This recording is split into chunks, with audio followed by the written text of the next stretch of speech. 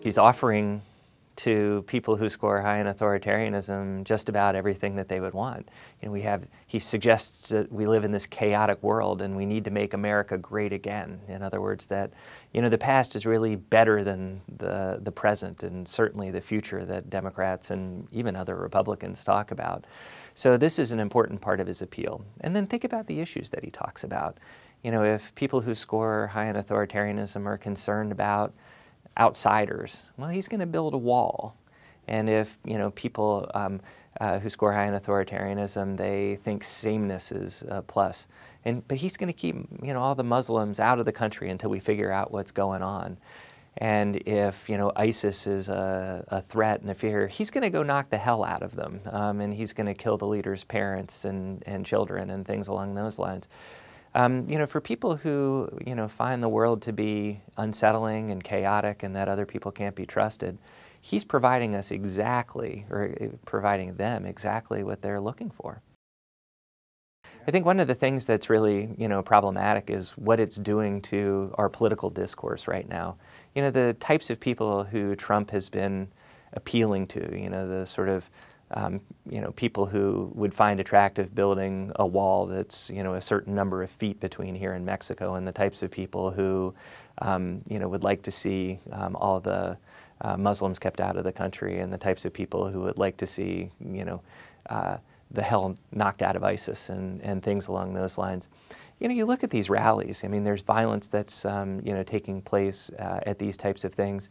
The way that Marco Rubio and Donald Trump are talking about hand size and, you know, things along these lines, it's about as dismaying a thing as I certainly have ever seen in my years on this earth. And I really do think this is the logical outgrowth of this, you know, this is the logical outgrowth of this least common denominator type of politics, where the least common denominator is being appealed to by Trump.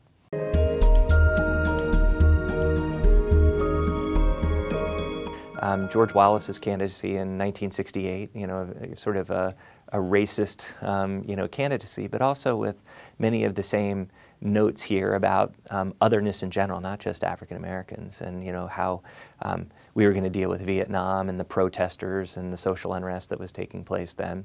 And I think we could go back to the 1950s and think about the McCarthy period, the Red Scare.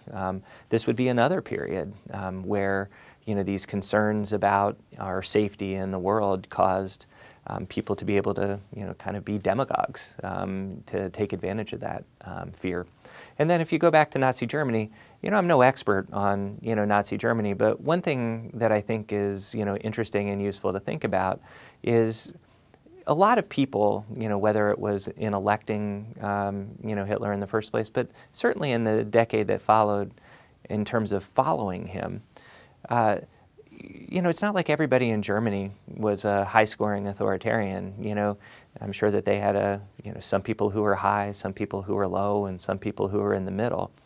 But when people are under a lot of stress, feeling a lot of fear, a lot of anxiety, a lot of anger, everybody is susceptible to those types of appeals. It's not like it's just some fringe group. Right now it feels like some fringe group. But when times are tough, when things are really frightening, everybody is, you know, a possible follower. The thing that just kills me about this, when you put this into historical perspective, you know, the world has been a much scarier place on many different occasions in American history than it is these days. And what I'm completely puzzled by is why now, of all times, where, you know, the U.S. truly is the hegemonic power in the world. And, you know, of course, there was an economic downturn, but, you know, for the last, you know, 6 or so years, we've been doing much better than, you know, at the depths of it.